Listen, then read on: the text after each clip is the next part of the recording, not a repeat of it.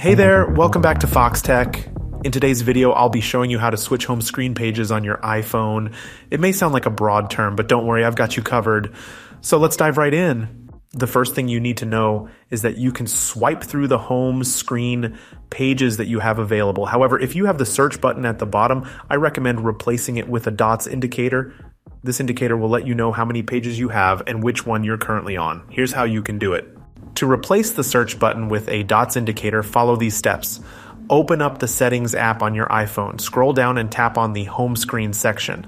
Turn off the Show on Home Screen toggle, which applies to the search button. By doing this, you'll have a cleaner home screen with the dots indicator. Great! Now that we have that sorted, let's move on to understanding how to switch between home screen pages. It's actually quite simple. Here's what you need to do. To switch between home screen pages, follow these steps. Hold down on the home screen anywhere. This action will make everything on your home screen wiggle. Next, tap on the Pages indicator at the bottom. You'll notice that it's the only thing that doesn't shake. Tapping on the Pages indicator will take you to a view of all your available pages. From here, you can enable or disable pages as you wish.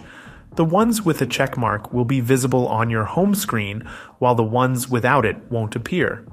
Additionally, you can even reorganize the pages to your liking.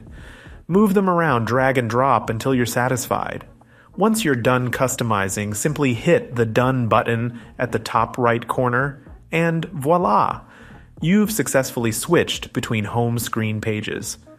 Now, what if you want to add a brand new page to your home screen? It's not as complicated as it may seem. Here's how you can do it. To add a new page to your home screen, follow these steps. Enter the wiggle mode by holding down on the home screen. Scroll all the way to the right, beyond your current pages. Keep swiping once more, and you'll reach a brand new empty page. Don't worry if it seems to disappear. It'll stay that way until you add some icons or widgets to it. You see, you can't have an empty home screen, which is why you need to place something there. Add an app icon or a widget of your choice. Once you've added something to the new page, it will show up in the Multiple Pages view.